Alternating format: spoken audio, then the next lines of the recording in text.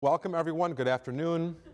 My name is George Tulevski and I'm here to tell you about carbon nanotubes for digital logic. And I'm specifically going to focus on the material science challenges. So I'll tell you a few things. I want to tell you, one, why we're even bothering trying to use CNTs for digital logic. I'll tell you a bit about what has to be done for that to actually happen. And then I'm going to tell you about how far we've come and what the current status is and what needs to be done to make that happen. So I'll first start about, the heart of digital logic, of course, is the MOSFET. So let me just tell you a bit about how it works. So on the top left, you see an actual diagram of a MOSFET. We have a source, a drain, and a channel. So current flows from the source to the drain. And there's an oxide and a gate on top. And you apply a voltage to this gate to modulate the currents inside the channel. It's a very simple switch in a sense. So if there's no voltage on the gate, we have no current. That's the zero state, the off state. And then if I apply a voltage to the gate, you basically just have a capacitor there. You accumulate charge in the channel, and now current can flow, and you have a high current state, or the one state, or the on state, all meaning the same thing. So the 0 and 1 state is what we use for binary logic. Again, it's just a simple switch, but in this case there's no mechanical parts like there is in a light switch, and you actually have gain, which is important for doing digital logic. So what we've been able to do as an industry over the last 30 years is shrink the devices. So we call this Dennard scaling. So the point is to make the device smaller. We shrink the oxide thickness, we shrink the channel length, we shrink the channel width, we increase the doping, and this allows us to make a smaller device but to keep the electric field inside the channel constant. Okay? So it's just a very simple shrinking of the device. And what's really beautiful about this is that you not only get more devices, so you get increased density, but because it runs at lower voltage, it consumes less power per device. And you also get higher performance because the capacitance is decreased because the size is smaller. So we have increased density at lower power and higher performance. And these three things are what actually makes Moore's law possible, which is shown in the bottom right, this exponential increase in number of devices over time. It's the fact that you can scale the device, keep the fields constant, and lower the voltage. And the nice thing about this, over the last, well, up until about 2005, I should say, we've been able to do this without changing the materials at all. The channel is silicon, the oxide is silicon oxide, the contacts are doped silicon or polysilicon, and that hasn't changed for that 30-year time period. We really saw this, this Moore's law plot continue. So we've run into a problem over the last 10 years or so, and there's a couple problems. But one of the key problems is this oxide thickness. So as I mentioned, we have to shrink the oxide at the same time as we shrink the device.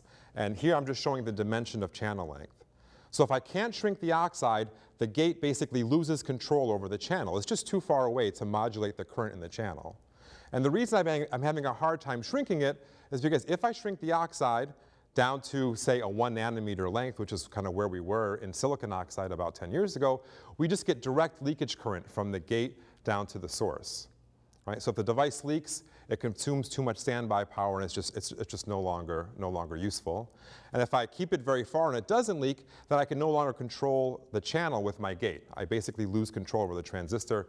That introduces variability, introduces high off states, and it also doesn't make the transistor very usable. So we had a dilemma. Again, this was about 2005, 2006. And you really have two choices. You can either change the material, in this case change the oxide, or you could change the geometry. So the industry first decided to change the material. So I told you have to shrink the oxide thickness, but it's not really the oxide thickness that matters, it's the capacitance that matters. Because again, the goal is to keep the field constant in the channel as we shrink the device.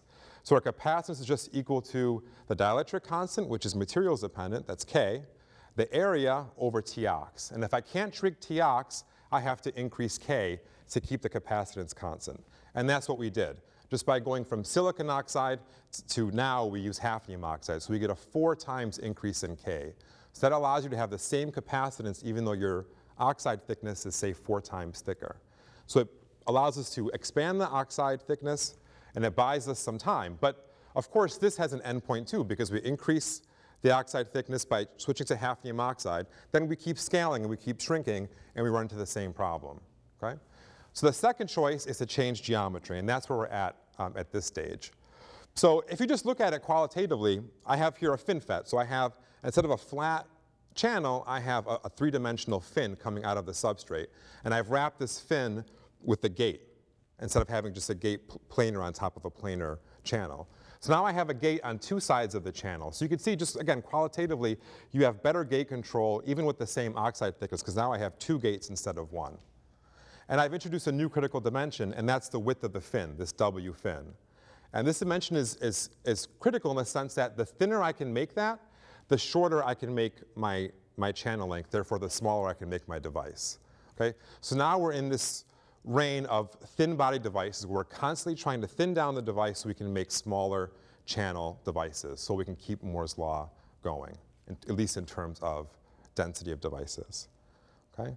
And you can imagine the next step is to have, instead of a gate on two sides, to have a gate all the way around. And this gives you ultimate electrostatic control over the channel. So if I had a cylinder, coated it completely with the gate, I could shrink my channel length even further, right? And of course, that body width is still the critical dimension in this case. I've just relabeled it d wire, as in the diameter of the wire.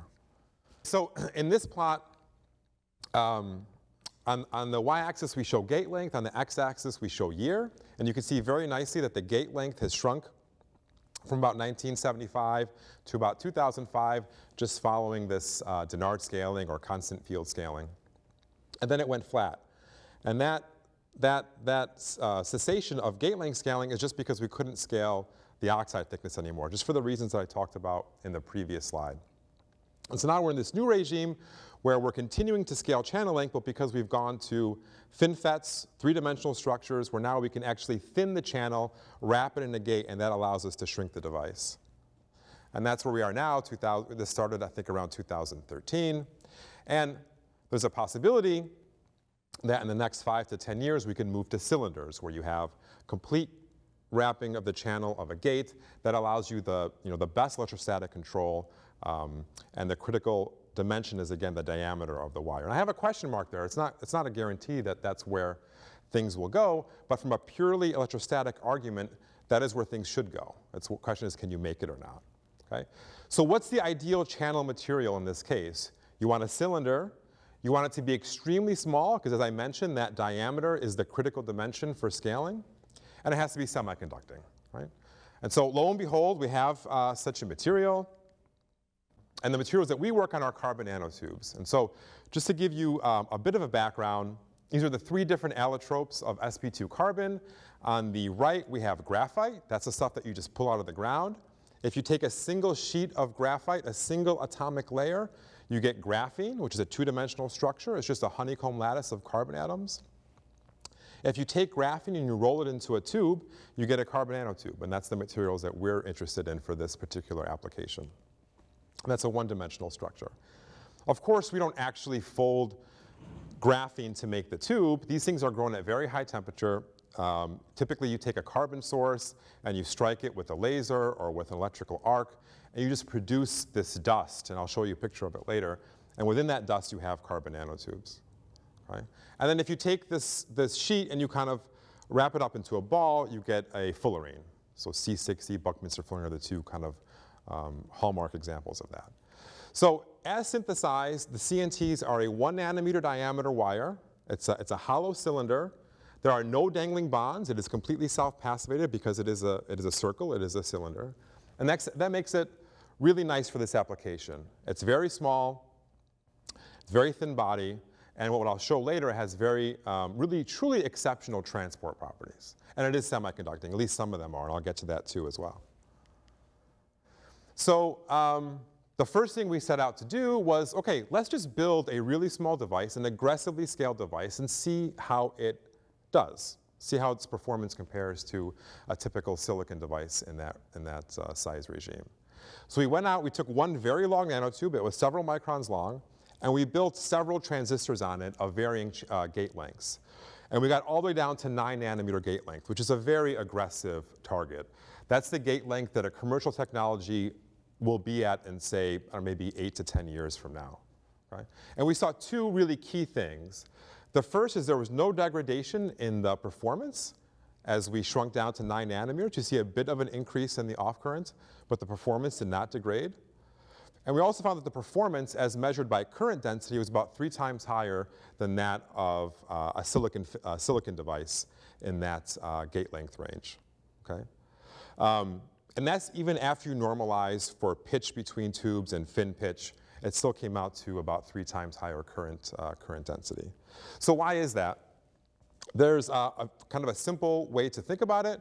We have this one-dimensional wire, okay? And performance in terms of resistance, current density in this case, is determined by how frequently electrons scatter when they move through a material. In a strictly 1D system, because electrons can only go left or right, scattering is very rare, especially at low voltages in the range that we operate here, okay? And this gives rise to what we call ballistic transport. So the electrons get from one side to the other without scattering off any of the lattice atoms. And that manifests itself in this IV curve. This is just a diagram, but the black curve is silicon, the red curve is nanotubes. Below, at the lower voltage end, there's no difference. This is what we call the subthreshold region. That's limited by thermodynamics. But above that region, you see the CNTs perform, you get higher currents at lower voltages than you do with silicon. And that's all because of this ballistic transport in these devices. And we saw that. That's something that we actually saw experimentally with this 9 nanometer device. Okay, so it's very small. That lets us make small devices, small gate lengths. And also the fact that the transport is ballistic in the nanotube, it gives us high performance. So it has these two, really nice properties of scaling and performance. So the question is, we see this in a single tube.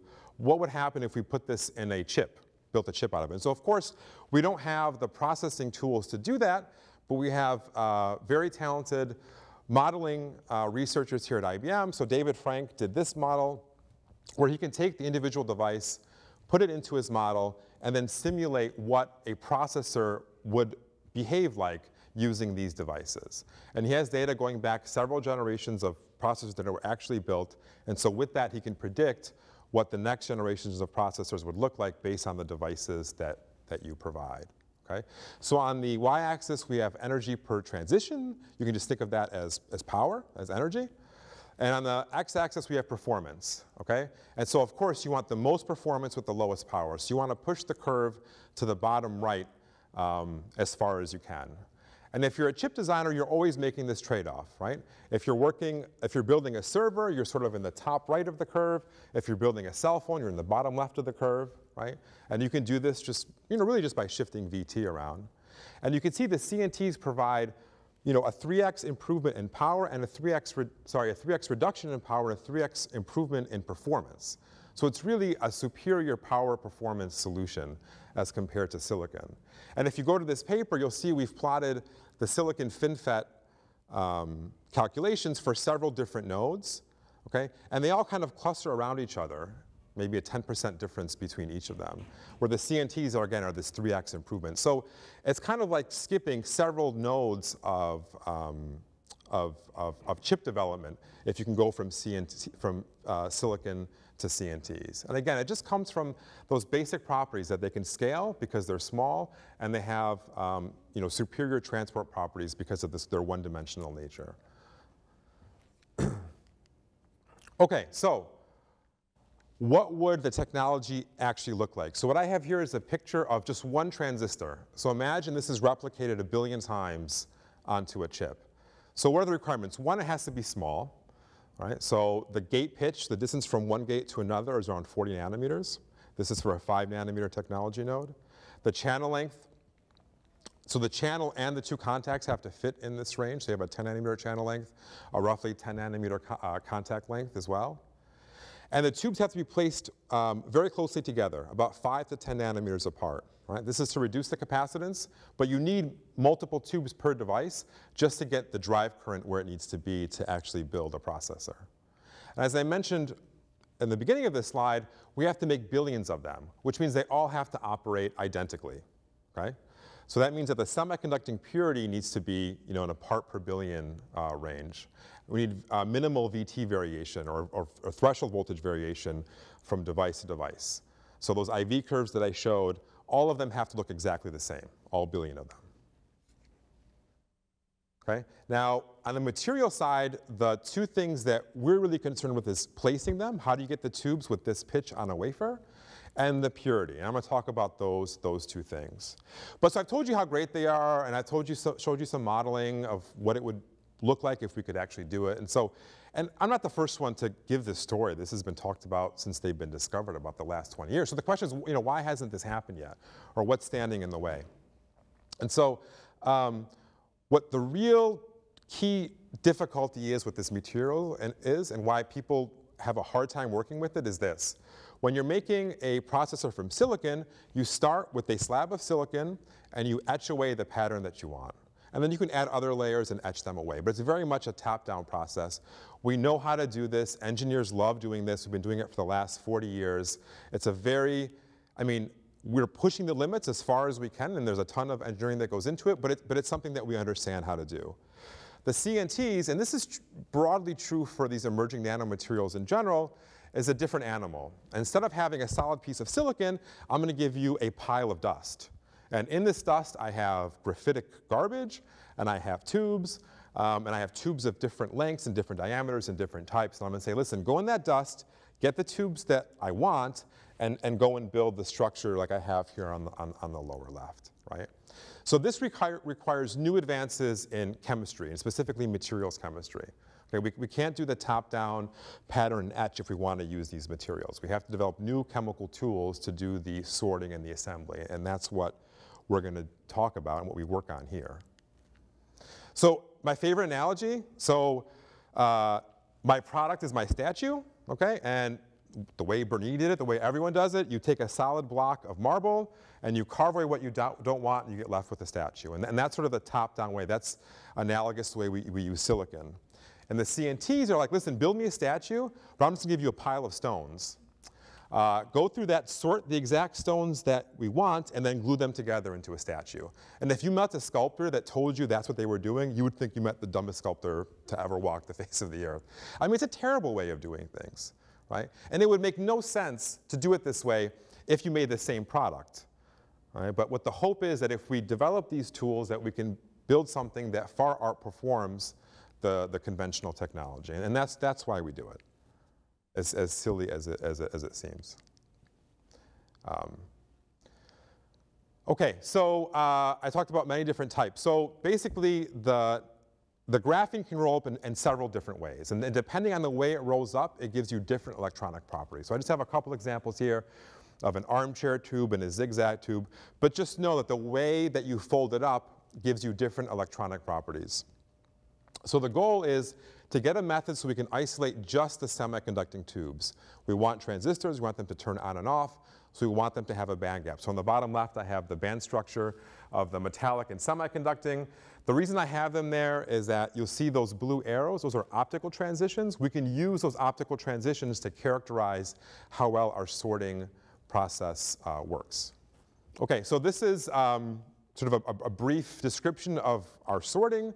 So basically, we take our tubes. They're not soluble in any solvent, but you can use surfactants. You wrap the tube in a surfactant. You suspend it, in this case, in water. And then we can use column chromatography. So that's an old technique used in chemistry.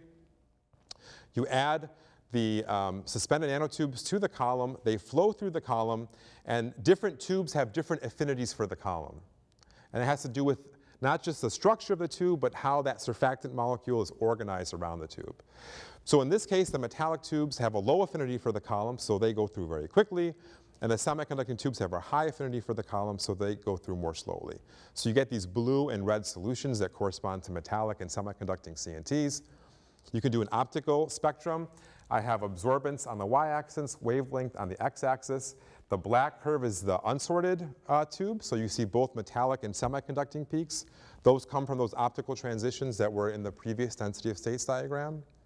The blue solution is the blue curve, so you can see a very high metallic peak and an attenuated semiconducting peak. And the red solution is the red curve, where you see a high semiconducting peak and you see no metallic peak, right? So we optically characterize it using spectroscopy. We can also iterate this process. We can keep doing the separation. What you notice is the baseline keeps dropping. But if you look at that metallic region, I have it circled in blue, you can see there's no peaks there from the metallic tubes. So there's no peaks to integrate to determine my purity. In the end, you'd want to have some signal from metallic, some signal from semiconducting, integrate both, divide, and you'll get your purity. But we can't have that here because our separation goes beyond the detection limits of our optical tools. So because we're at IBM, we have access to a lot of high throughput electronics. We just said, forget it, we'll just make several thousand devices and we'll just count how many are metallic, how many are semiconducting. Okay? When we published this paper, our best methods got us to 1 in 1,000 metallic tubes, 99.99% semiconductor yield. And today we can very routinely get 4 nines purity, pretty much on a daily basis. And we're still trying to push that ahead. So that's a fantastic result for us. That's better than anyone has shown. People don't typically go through the trouble of doing these measurements because, we really care about trying to get this technology working. So we're trying to get access at what these purity levels are. But it's not quite good enough yet. As I mentioned, we want to make 1 billion devices, therefore 1 billion transistors working. So we need to be in that part per billion range, not part per 10,000. So there's a long way to go, but we've made a lot of progress so far. Okay, so now I have my jar of semiconducting tubes. The next question is, how do I get them on a surface where I want them? So it starts off very benignly. We have a silicon substrate. We have a thin layer of hafnium, a thin layer of silicon oxide. Then I just do lithography and etching, and I make trenches in the silicon oxide. So at the bottom of the trenches, I have hafnium oxide. Then I just put it in a solution. And in this solution, I have these molecules that we've designed and synthesized in our lab that only stick to the hafnium oxide trenches. And I'll show you what those molecules are in a second. We call it a selective glue. Then the CNTs are attracted to these molecules. So the CNTs will only go into these trenches. So this is a way to selectively place the tubes where we want them on a surface, and it's really driven by chemistry. Okay? And I put a box around this because the first 2 steps are something that's very common. This is the top-down approach. We really understand how to do this well, and it's a very routine process. The last ones, 3 and 4, are things that people don't want us to put in their line, for example. It's not something that engineers like to see. But again, if you want to use these materials, you have to develop these chemical solutions to do the integration. So I'll quickly tell you about I just have arrows here, but I have the actual structures here. So these are the molecules that we designed and synthesized. And again, you can't buy this stuff off the shelf. You have to make it if you want to do this. So we designed this molecule. On one side, it has a hydroxamic acid. And that hydroxamic acid selectively binds to basic metal oxides like hafnium oxide and silicon oxide. And on the top half, we have this pyridinium ion, which is attracted to the CNTs. Specifically, it's attracted to the surfactant that's around the CNTs. So we designed this molecule. It's got this hydroxamic acid. It diffuses in solution, and then it binds to the hafnium oxide. Then we place it in a solution of CNTs, and the CNTs bind to this molecule. Okay? Now, if you do this with the wide channel, this is about a 250 nanometer wide channel, you can see the CNTs very selectively lie nicely within the trenches. They're not particularly well aligned because the trenches are kind of wide. Okay? But then you can also do this in much narrower trenches where you can induce alignment. These are just 4 trenches. You can see there are 1 or 2 tubes in each of the trenches. And then because we can selectively place them into these trenches, we can then put source and drain electrodes down and make devices. And we've shown 1 billion CNTs per square centimeter placed. That's about a 200 nanometer pitch layout. So what's nice about this? So we can place them, we can make devices, but now because we can deterministically place them where we want, we can actually get statistics on our material. This is about 8,000 devices that were selectively placed and measured, and we can now extract statistical properties like, for example, VT variation, on-curve variation. And now that we have these distributions, we can now begin to work on ways to narrow them down. Okay, so I have several unanswered questions. One is, like I said, we can routinely do 4 nines, but how do we get to the many nines that we need? More importantly, I think that the current methods we have, we can get there, but I don't even know how to measure it. That's the real tricky part, is developing new metrology tools to actually measure purity levels of that order. And the second is, can we find better assembly techniques, or can we just iterate on what we have? Currently, we can do 30 nanometer pitch reliably. We need to get down to 5 to 10. That doesn't seem like a lot, but it's kind of crossing that area where lithography becomes challenging. And the last are really around devices, which I hope there'll be a talk later on in this seminar series on devices. But for example, how do you make extremely small contacts? I showed you small gate lengths, but can I make small contacts? And how do I reduce that variability? Because that's a really critical thing that we have to do if we're ever going to build the technology. And the last thing I'll leave you with, so doing digital logic is the hardest thing you can do in terms of a technology development. I mean, it is the highest bar for performance. And we may get there, we may not. But what's nice about these particular materials is that as you go along this path and develop new tools to process them, to dope them, to sort them, there are other technologies that become accessible. So I'll just give you one example. Because we can sort them to a high degree of purity, we can take them, we can disperse them as a network on a substrate and make thin film transistors with 100% yield semiconducting, because we rely on percolation.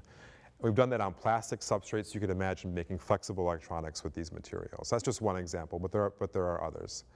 So I think that the future is bright for the material. It has the right properties, and we're just beginning to develop the right tools so that we can exploit those properties for a technology. So with that, I thank you for your attention.